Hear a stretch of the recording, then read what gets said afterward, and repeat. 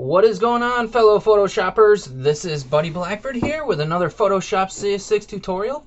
Today we're going to learn how to create and save your customized gradients.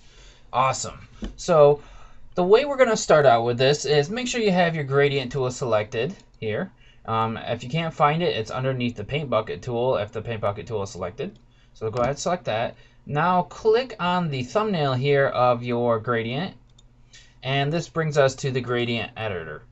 We've got a whole bunch of presets here, and if you're missing these, go ahead and click on this gear here. This is your options. Go to reset gradients and then hit OK. And it'll reset it so that you have these gradients. Now you are able to edit your gradient here, as you can see. So go ahead and select the gradient that you want that resembles close to what you want. So I'm going to go ahead and pick this black and white one. The next thing you're going to do is you're going to name your gradient and name it whatever it's going to be, not what it is right now. So we're going to do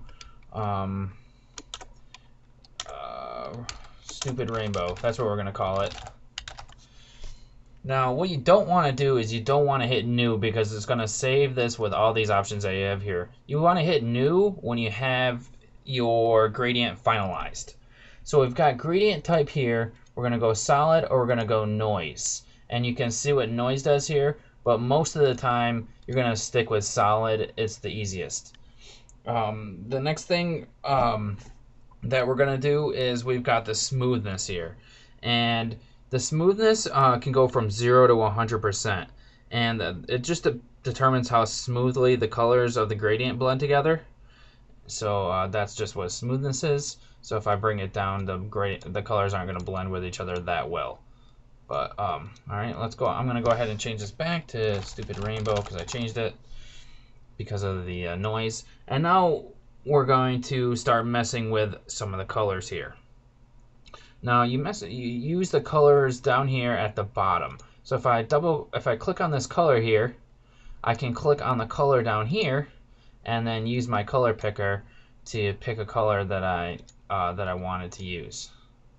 So this one looks like it's out of the range. I'm gonna hit OK. And now we've got our color that I want to use. And my other color down here is white, so I'm going to select that and change that color to something else I want to use, like maybe this green. Let's make it a bright green. So now we go from red to green, and this is how our gradient works out. Now we can add other colors in between as well. If we just go to where my finger, or where the cursor goes into a finger, and click, you drop down another marker where you can also drag it around and put it in the area where you want your next where you want your next color to be. So I'll bring in like a blue here. And now we've got it going from red to blue to green. Now if you don't want that there, you can just click on it and drag it right off and it'll go away. So that's how you do that. One thing I wanted you to see or notice is that there's these little diamonds here. And if I click those and drag them, it's going to change where the gradient, or how quickly the gradient goes from one color to the other color, depending on what side you drag that towards. And you can use Control-Z to bring it back to where it was before in the middle if you really need to. So to get off those, click on a different color and have those different, you can select the different colors and it'll show what is in between them with these the diamonds there. Location here, you can set that. I'll set this to like 80%, and you can see that it goes to where 80% would be on the gradient. So if I put this at 0%, it's going to be in the beginning. You can see this one's at 49%. So if I want it in the exact middle, so this is how you do things precisely. There you go. Now it's at 50%. So if you need to do things precisely, you would, and had 4 colors, 0, 25, 50, 75, and then 100. So that would be actually 5 colors. But you guys get the idea. So you're probably wondering what these black arrows up here do. Now these black arrows up here are for the opacity. And if I click on one of those, I'm able to change the opacity at the stop that I have here. That's what these are called. And if I change this down to 0, you can see that the opacity is gone now, and now it goes to where this other stop is here. So that's where the opacity goes. So it works just like the colors, but with opacity. So if I wanted to, I could bring another one up here and make this 100% and the two edge ones 0%, and then I get a, this would be like ideal for something like a gradient or a radial gradient where I could emanate out and gradually get gradually go out to a transparent gradient. It's good for blending stuff in. So when you are done and then you have the gradient that you want, go ahead and hit OK. Oh, I didn't name it again. It changed.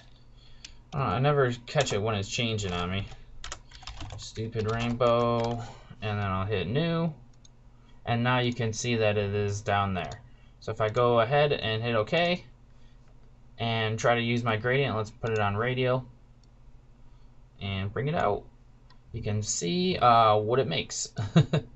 So this is how to make your own custom gradients, and that's pretty much it for that part. Now if you want to save your gradient as a preset, click on it and then hit save, and it'll save your gradients for you there. So that's easy enough. And then if you want to load those gradients back up, just click on load and it'll bring you to where your gradients actually are. So that's easy enough. It's the same as with any of your preset editors, like your brush or anything like that. So just remember that. And that's all there is to creating your gradients. And now you guys have a lot more control over using gradients and the opacity of your gradients and things like that. So hopefully you guys learned something, and I look forward to seeing you guys in the next tutorial. See you guys later. Have a good one.